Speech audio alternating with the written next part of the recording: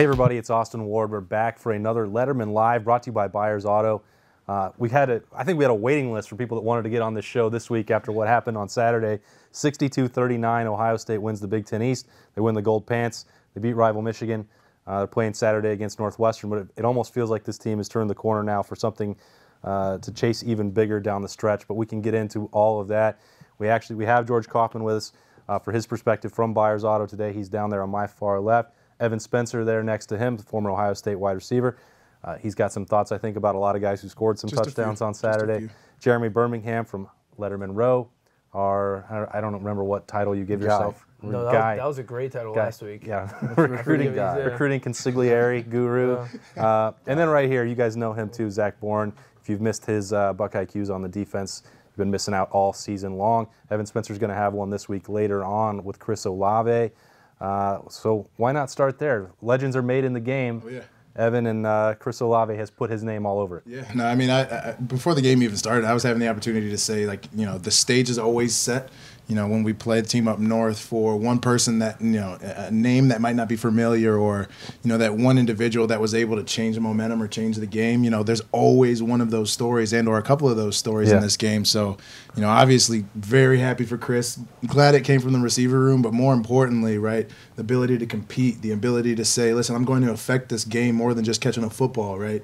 You know, that takes a really strong mind to really say, hey, I got to humble myself from time to time, but it's because my team needs me. So that was really impressive to see. I feel like it had to start there, but George, what was your number one takeaway there on Saturday after you get your name up to celebrate your birthday? I mean, that was obviously the highlight of the day. That was my highlight of the day. Did you see it? Yeah, I had a salute and had a little cheers next to my buddy. Had a beer in the stadium on you.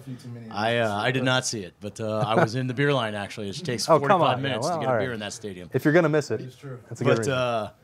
I mean, Olave, with the block punt and it was returned for a touchdown. I mean, if that doesn't fire up a team, I don't know what does. His performance was excellent. I mean, across the board, in my opinion, we spotted them a touchdown, and I thought the officiating was horrendous. I think the refs spotted them a touchdown, so I think the beatdown was even worse than what the score actually says. And to see this team firing all cylinders like that, it's so good to see. I mean, I'm still smiling from it. It's awesome. Yeah, you mentioned that, George, with the score. It could have been worse. Berm and I were talking about that the other day. It could have been 76-25. We take it some drives for Ohio State that didn't, wind up in the end zone. The Tate Martell package. Berm can put it on his counter right there. Tate counter. And that was, exactly what you predicted last week, right? Yeah, I said if Ohio State kept Dwayne Haskins upright, they would win. As long as they keep Dwayne upright, they'll win the game. And the offensive line was so much better than I think anybody expected them to be. Berm, you know Don't what let they it say go. when we played, right? The eye in the sky never lies. Right. That means the film never lies. We have film of our. To the tape. Oh my God. Here's the thing, though. Buckeye Q of Berm. I think my biggest takeaway from Saturday was how 2 months of uninspired, kind of melancholy football can make you forget how much better Ohio State is than Michigan, because that team has so much more talent in the locker room. And I think all year long you kind of lose it as you watch the different matchups and how they play out. But Ohio State is loaded. And for the first time all year, we witnessed the power of a fully armed and operational Death Star. And it was something totally different. Well, we talked about it last week. I think it's one of those things where the offense, defense, and special teams, all three of those units had not put a full game together. They finally did. And then our other big topic that we talked about last week is there hasn't been a game yet where this team's had to get up, right? The Iowas, the Purdue's, games like that are the games that these teams lose. It's the uninspired games where you're going out and you're going to get the team's 110%, you're going to get their best shot, and we go out almost uninspired. There hasn't been a game this year for Ohio State to get up for, besides maybe TCU and Penn State. Yeah, I said it last week. I could have taken a nap on the field at Maryland 5 minutes before the game kicked off. Yeah. It was so blah in that stadium. I said last week, that was the road beers. It wasn't anything. No, but it wasn't. It was still the pizza nugs from Michigan State. Wow. Okay. Moving on. Way back. Yeah. Let's just move ahead here. Let's not worry about Michigan anymore. Well, you don't have to anymore. They're out of the race. Yeah. Like this is now the new debate here. There's new playoff rankings. Ohio State is sitting in a position now where if they win on Saturday, I don't know how impressive it has to be. If they need Oklahoma to lose, if it would help if any of the other guys, if they need Alabama to knock Georgia out, I don't know. I made predictions about that last year and I was wrong because Ohio State's resume was better than Alabama's and they didn't get in. I'm not going to make any prediction about that, but you both touched on a point here. The way Ohio State is playing now, after everyone counted them out, they got to be an underdog. I think that helped them refocus. They look like a national title team again. And that was, as I left the horseshoe on Saturday, George, that's what I thought. This team could go out, and if you have Dwayne Haskins, you can beat Alabama. You can beat Clemson because he gives you a shot to beat anybody. Absolutely. And I think one of you touched on the performance of the offensive line. Sure it was Burn. But if the offensive line plays like they did against Michigan, at least offensively, I think we can really play with anyone. We can put points on anyone. And that's a big thing. And you know, all the talk this morning in the last couple of days has been Oklahoma, Ohio State. Who's going to get the nod? Big 12, I'm sorry, just is they don't excite me. And I'm obviously a little biased, born and raised Buckeye, but and Northwestern, they've earned the right to be there. Everyone's kind of saying, well, Ohio State's playing, at least Oklahoma's playing Texas. That's a marquee name. But Northwestern's earned the right to be there, and I don't think we necessarily need to thump them to death in order to get in. Honestly, I think Oklahoma, I mean, they already lost to Texas once. I don't see why they couldn't lose again. Well, both of you kind of touched on it. It's everyone's circling Alabama, Georgia, and Texas, Oklahoma, right? Those are the two games that everyone's circling this weekend. I hate to say it, and I'm going to go on camera, right? The eye in the sky never lies. Let's hear it. He's putting his own film on This resume. Pitt football team has been terrible the past 2 weeks, like atrocious, has been so bad that we saw what they could do against Notre Dame. We saw they should have beat Notre Dame. They beat Syracuse. They beat Syracuse. They did. If Pitt comes out and is able to run the football, somehow, some way is able to run the football, they can knock off Clemson. And I really think they've got a legitimate chance if they can dominate the time of possession in that game. But doesn't Clemson fall into the same conversation that Bama does, where if they lose once, they still may get in? No, because I think the ACC is the ACC is the worst conference in college football. People want to bring up the Pac-12, the Big 12, and those they want to bring up those two, and they say the Big 10. In my mind, the ACC hands down is the worst conference in college football. You're not going to get a disagreement. And this is the problem. This is the problem, Burm, with the selection committee. And I've said this on other shows in other years. It's not the end result, the last week. It's the weeks in between. When they start the show in October, when they keep doing it throughout November, they are creating a narrative about these teams. And that's what they've said week after week. We believe Alabama and Clemson are clearly the top two teams in the country. And they've said it every single week. Well, I'm sorry, but what did Alabama do to necessarily earn that against the Citadel or Clemson when they've played well, but they didn't necessarily play well against Syracuse. You can pick any game you want, but if you have said that over and over, now you've conditioned people to say, well, they're automatically in if they lose. I think Zach's right. If they drop that game to Pitt, you knock them out. The ACC doesn't deserve that benefit of the doubt. But we could do that for like half an hour. I don't think we should. Yeah. My question then is for Evan, because we're now a few years removed from this. And when you're a captain of a team going into a Big Ten championship game, of course you're going to say, we don't pay any attention to the playoff rankings. We are not listening to the people that say you have to win by 59 points to get in. Is that true? Did you guys feel like you had to prove anything? I mean, okay, so to say that there was a number, right, the 59-0 that we had to do to get in, that was no focus of ours, right? But at the end of the day, we knew that it needed to be convincing. You know, I don't. So think, you guys I don't felt think that, right? But I don't think there's a quantitative measure to like that level of convincing. But it needed to be, you know, certain with us leaving that field that we were one of the 4 best teams in the country, right? And you know, it was a personal point, you know, by myself and other captains and other people on the team that, you know, gosh darn it, we are going to show ourselves as the, you know, one of the top 4 best teams in the country, and we did so, right? So I think that's going to have to be the focus, the mentality of the leadership and, you know, of the guys at Ohio State. But, you know, that said, there's still going to be that sliver of objectivity, right? You know, so at the end of the day, that conversation's still going to come up, and, you know, to slightly play devil's advocate, somebody could say, well, this loss in the ACC, once it comes down to an objective measure, once we're looking at the loss that you had in the Big Ten with the relation to their overall record and this, that, and the other, it might be apples to apples. Who knows? All I'm saying is, you know, there's a grand picture. So with that, make it convincing. Beat the, you know, the ever-living breaks out of that. Make Dwayne have his best day ever. the defense is 20 sacks. I mean, I'm exaggerating Right. here, but you Well, feel that's what what I'm you guys saying. did in 14. You Exactly, exaggerated. Exactly. Yeah. So we made sure that everybody watching that game knew what was up, right? And if we can do that, we put ourselves with the best foot forward. But unfortunately, we need some stuff to happen. Yeah, it's going to be interesting because you guys have mentioned this as well, that Northwestern, if you compare that to Texas, George, it's not going to look the most impressive. That they did get in by winning the West, but the West was pretty garbage. That Northwestern is averaging less than 24 points per game. It's hard to even believe that you could win a division that way. So I think that Ohio State will be relying on the fact that they sent that 59-0 message last week, that everybody has it in their mind that that's what they did against a playoff team, the number 4 team in the playoff rankings. I think that that's the one that's going to have to carry the weight. And then if you win a conference championship on top of that, that's supposed to be a tiebreaker. So yeah, but I also don't. People also want to bring up the SEC, and they beat a top 25 team like Florida, who has 3 losses on the year, or the Texas A&M team that's got 4 losses, I believe, on the year. This is a top 20 team in Northwestern, right? So if Ohio State in the Big Ten isn't getting any credit for winning the Big Ten championship and beating the top 20 team, why should the SEC get credit for beating a 4-loss Texas A&M team? Or why should Oklahoma get credit for beating a 3-loss Texas team in the terrible Big 12 South? Exactly. And it speaks to the narrative that you're talking about, right? When you put these people on a pedestal, you're saying they're playing the Citadels, but they're still the best performing team this week. It's difficult to make that then separation once it's later on and you're looking at Zach's example. So, I think it's a really important point. Let's be honest, too. 3 weeks ago, Clemson, BC was College Game Day, and everyone's like, oh, my God, Clemson dominated BC. BC's a 4-loss team that just got doubled up by Syracuse, 42-21 this past week. I know that was a good bet. I made it. It was a great bet.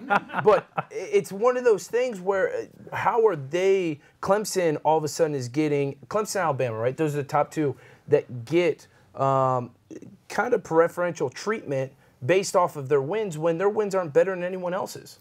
what's weird to me about that preferential treatment is that everybody has this belief that Ohio State's brand gives them the benefit of the doubt. You look at the history of the playoff. I really don't think that's the case. I mean, it was definitely trumped by Alabama last year.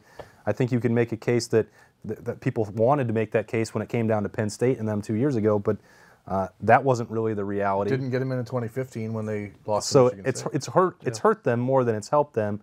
And if it comes down to it this week, and if we're talking hypothetically against Ohio State and Oklahoma, I mean, Oklahoma's defense, for everything that we've said in this room on Lettermen Live, brought to you by Byers Auto, all year long about Ohio State's defense, my Lord, Oklahoma is the worst I think I've ever seen from a Power 5 team. And it's like, well, it doesn't matter because Kyler Murray's out there. And the playoff committee says the same thing, that, oh, they score enough points to win. Well, isn't that what Ohio State does? And they're a better defense. I said I was going to stop talking about the committee, but it just... There's no perfect system. You know, when it was the BCS era, everyone complained that, well, the computers are making the decisions, and that's not fair. Right. So now it's the human decision, and now everyone's pissed that it's a human decision. Well, if So, there's one thing that history has proven over and over again, it's that when you let humans decide the fate of something, it generally goes perfectly. 60% of the time, it works all the time. I hate to bring up this topic. We've talked about it this year. I hate bringing it up, but it seems like this year everyone is going against Ohio State for some reason. Oh, well, we know the reason. But no, In every way. No, in every way. It hasn't been like that in the past. A lot of times people are pushing Ohio State because it's a huge name. It's like Ohio State, Alabama. They push for that to happen. I feel like everyone this year is trying to force Ohio State out of the top 4 because of everything that happened with Urban Meyer and Zach Smith. I feel like no one wants Ohio State to be successful because of everything that happened. Nobody wants to have to be forced to write about a redemption story about Urban Meyer or how this team Or basically say, adversity. oh my God, we were all idiots and wrong. Well, I just don't think, that too. Nobody wants to write a story about how that team overcame adversity because much of it is self-imposed adversity. So I think it's just people want to... The beauty is that if you're not lazy, you don't have to write it as a redemption story of Urban Meyer. You also don't have to write about all the other missteps that people may have made in covering Ohio State or what Ohio State may have done wrong with Zach Smith and keeping him on staff. Guess what? You don't have to do that anymore. Ohio State has paid its price for that. That's what gets you clicks, buddy. Well, it is, okay. but I've never seen... Good thing we're not chasing that. I've never seen a network like ESPN negatively almost recruit against Ohio State. I've never seen them shine so much negativity on a program for so long on a story that's not even really there anymore. Well, they've been doing that since 2011. I mean, they have, but you've seen throughout the years where, I almost feel like they were pushing Ohio State in 2014 a little bit. Granted, they wanted them to be in. It was the first ever college football playoff. It would have been huge. Alabama, Ohio State, first matchup, right? Oregon, Florida State, it's a huge matchup. They try and push the big programs because it brings in more money, brings in bigger viewership, which shocks me. It's all about ratings, which also shocks me from last year because they cut off the whole northern and western United States. Worst ratings ever. It was pretty bad, right? And so my thing is, why is ESPN almost going back to that when they know the college football playoff is all about ratings? But maybe they've found a different recipe, which is to badmouth Ohio State all year long and then still put them in the playoffs so they get it on both ends. Yeah. They can. Don't they own the SEC network? You get the hate clicks. Like they own the SEC. They do. ESPN does. Yes. You get the And hate. the ACC You get network. the hate clicks all year long. Yeah. You get the hate clicks all year long and the hate views, and then you still put them in to get people to watch. So Well, fortunately at I mean, Letterman, it's like CNN and Fox, right? The ESPN is SEC and ACC, and then the Fox owns the Big 12 and Big 10. ESPN and ABC also have a major stake in the Big Ten. I mean, so there's obviously a lot of political whatever involved, but Well, it's amazing how often they flip-flop, too. it comes down to if you talk about Ohio State, people react. I'll never say his name, but the goofy Southern guy with the huge ears. The that guy, hates yeah. guts, Yeah. refused to say his name. This morning on Go Luck and Wingo, he said it comes down to it, and I was voting. He goes, I'd take Ohio State over Oklahoma. There's been I that almost gr- wrecked my car. I was like, he's got to be on drugs. well, fortunately there were a lot I more think cars in the sometimes lot. he is. Yeah. He's out there. You ever listen to his show? He wants to keep pushing. It's his- like redneck TV. Yeah. Okay, so It's awful. I feel No, that's like, called Jerry Springer. I feel like he's almost. I've been there. overdoing it. It's like, that's your character. That's fine. Be natural. But there's a little phoniness in there. I think there's a lot of phoniness in there. Yeah, the last thing on that with these networks and the coverage of the team, I hate to even bring it up as Zach said, but when you look at 2 weeks ago, the amount of shots of Urban Meyer grabbing his head and reacting on the sideline. George, you know this. Evan, Zach, you've both spent a ton of time around Urban, as I have. I think it was like almost criminal what they did to him on that day, because the one I've seen from the last few weeks is an Urban Meyer who is feeling better, who's managing that pain a little bit better. I think he's got a different routine from what some people close to Urban have been talking about. And he has always, you guys know this from the practice field, reacted in extreme measures. Yeah. Fist pumps, standing away from the huddle on the sideline, taking the headset off, or getting his hands on his knees. Like, I don't understand how all of a sudden it's like Urban is doing things out of the ordinary. This is what he has always done. Mm-hmm. That's not a sign of pain that he's holding his head. He did that 15 years ago. Right. No, totally. I mean, trust me, Coach Meyer is very outward with his personality and expressions, and he's always been that way. And he might even get a little smirk to that one because, I feel like a little bit as you're coming off the field, and if you messed up or if it's something that you're supposed to know, sometimes you need that little kick in the ass to say, okay, hey, coach is on me now. I see the pulling back of the hair or the pacing or the throwing of a headset, right? But at the end of the day, it's all in it, right? It's about teamwork. It's about discipline. It's about doing the right thing, doing your job when your number's called. And everybody's got different ways to skin the cat. And and in his specific instance, right, these are the ways that he expresses himself because it's natural to him. Yeah. It's just unfortunate that obviously it's a detriment to his health sometimes. Well, I also think it's funny that people are writing articles this week saying Urban Meyer's fine, he's looking normal, he's feeling normal, based off the way they played on Saturday. Yeah. Obviously, right? He's not screaming, yell like as a head coach. He screamed and yelled a lot on Saturday in that first half. Yeah, but when you play a game like that, obviously you're not going to have your hands on your knees, throwing your headset, being all pissed off. In a tight game, he's going to be pissed off. That's his job. His job is to almost lead the team, right? And we talked about it before. The players feed off of the head coach's personality, feed off of his energy. So, like Evan just stated, we're going to know in Maryland when he's going nuts and holding his head and going crazy. He should be. He's got every right to be. Right. In a Michigan game, when it's against the #1 defense and you're absolutely dominating them, obviously you're going to look healthier. Yeah.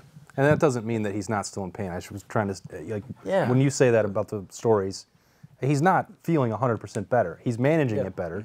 He's not ever going to be, 100% until maybe he has a surgery or something else down the road. That's not for us to decide, and I'm not a doctor. I'm not even going to dig into that. But reset it here, Lettermen Live, brought to you by Byers Auto. We've just briefly touched on what's actually going to happen on Saturday at 8 p.m.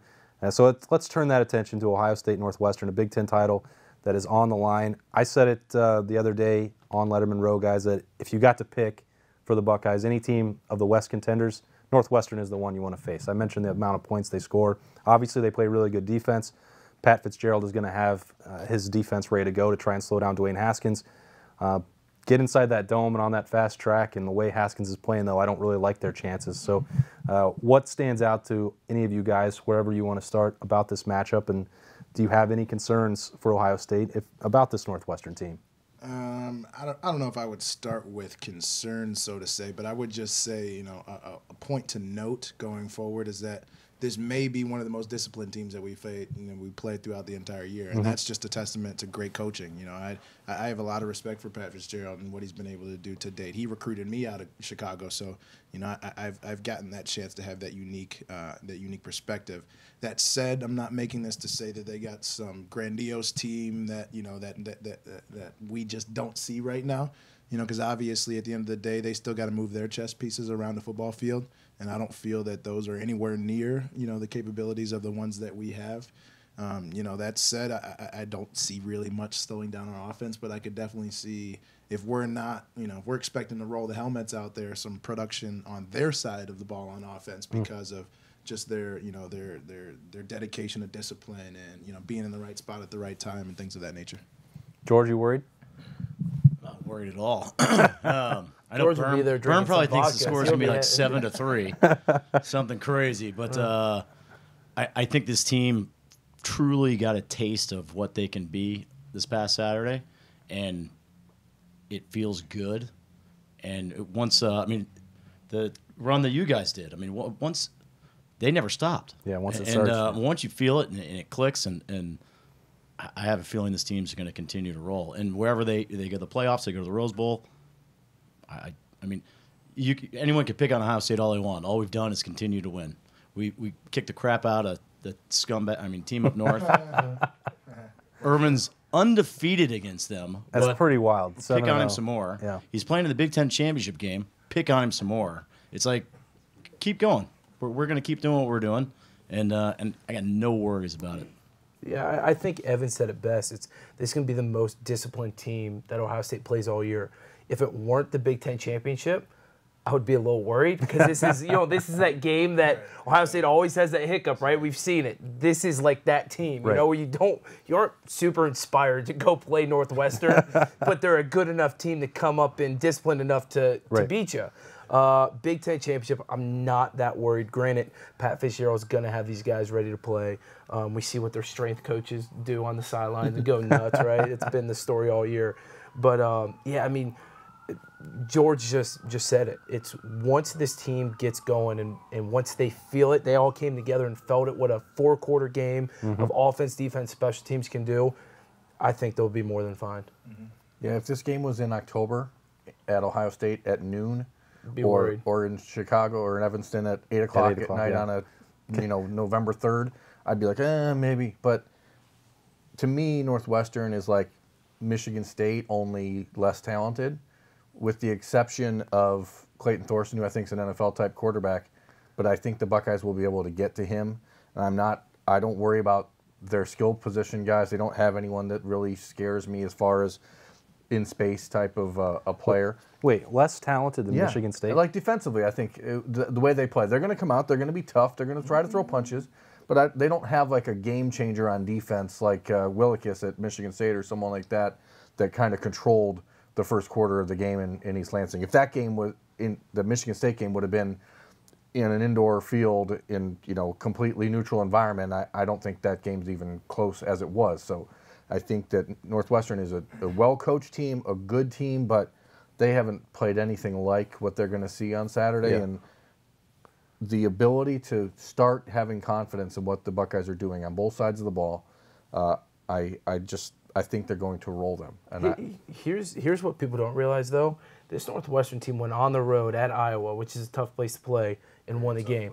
This is a Northwestern team that should have beat Michigan. We're dominating them in the first half. It's a good football and they didn't score any points in the second half. So I think from a fan's perspective, don't look at it as a cakewalk. I know from a player's perspective, and Evan will tell you, this is one of those games where you say, do what? The last thing I want to do is get in a fist fight come the second half. This is a game where you want to jump out from the very beginning, get on top of them quick, get going, get everyone, get the lead, start dominating them early. Because this team, they'll gain confidence as the game goes on. They're not going to be intimidated. No, they will not. They will not. And people are going to say, oh, well, how Michigan beat them? Well, look what we did to Michigan. It's not like that, right? Every game's a new game, and if we don't get on them early, it could be a tight ball game. Yeah, for anybody who tries to compare scores, right? That Michigan beat them by this much, we beat Michigan by this much, and this is the perfect evaluation of how we're going to compete against them. Know this: we have a different dynamic with every team that we play. From now until ever. This is, within perpetuity. And that's just because it's who we are. It's how we compete. It's how we've competed throughout history, right?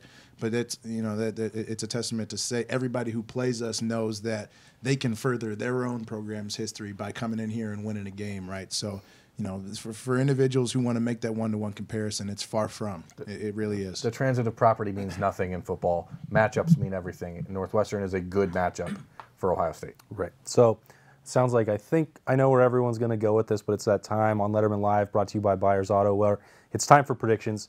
I feel like there's going to be 5 across the board here for Ohio State, but let's hear some numbers. George, let's start with you.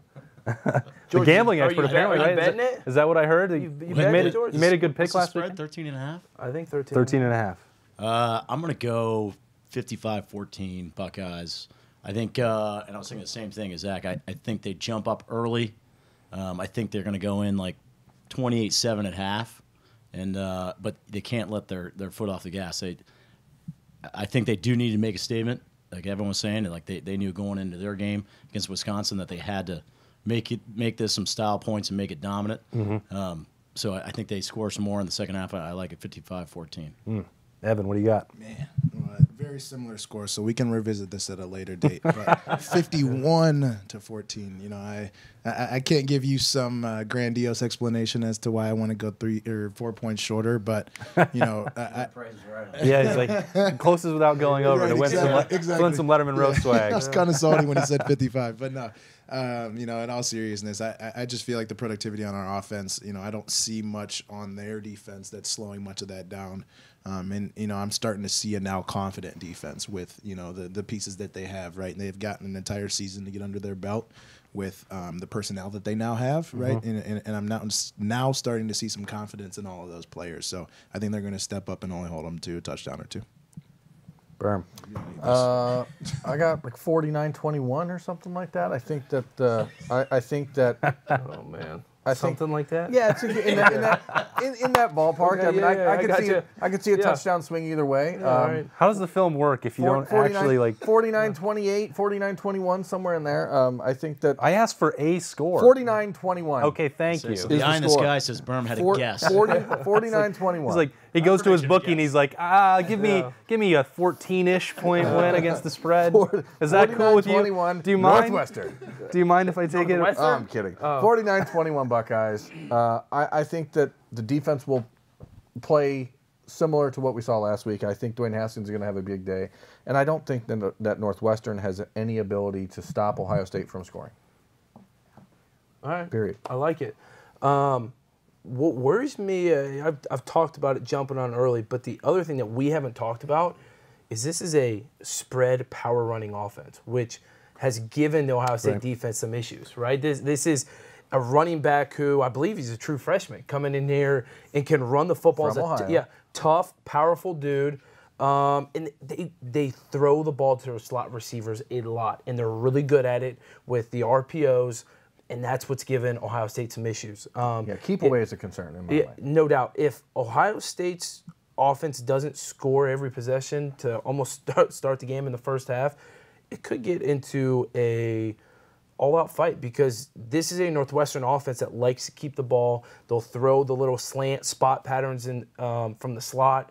They will have a running back who'll get 3 yards per carry and be perfectly fine with it, and they will try and keep the time of possession and dominate that side.